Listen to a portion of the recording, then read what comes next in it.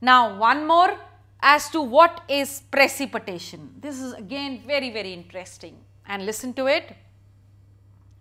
This water vapor that you already know, that is, it gets condensed.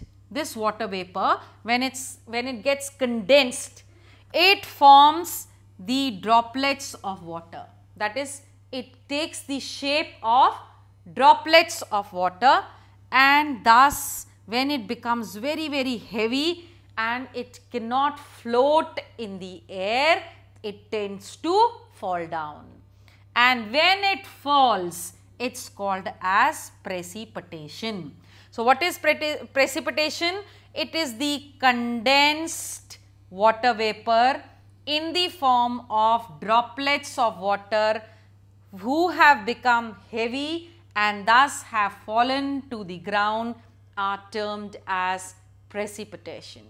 Now, next you want to know is, why do you see a white trail when a jet plane passes by? The very simple reason to this is that the moisture in the engine gets condensed and leaves a white trail, and it remains there till there is no movement of the air. That is why you see a white trail. Now, next you want to know is, what is rainfall?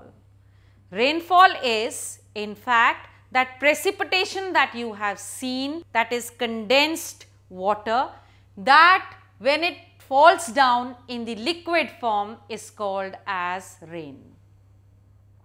Sometimes you hear that a particular area has got flooded. How does it happen? It is because when the trees are cut on the sides of the hill and the rainwater flows down on the low-lying areas, it gets flooded. Well, you have to understand that as far as rainfall is concerned, it is again of three types: the convectional rainfall, the orographic rainfall, and the cyclonic rainfall. Rainfall is very important because it makes the survival of human beings, plants and animals possible on this earth. Otherwise, the land would become barren, deserted, and thus it would be a difficult life. And that was all about your interesting chapter. Thank you.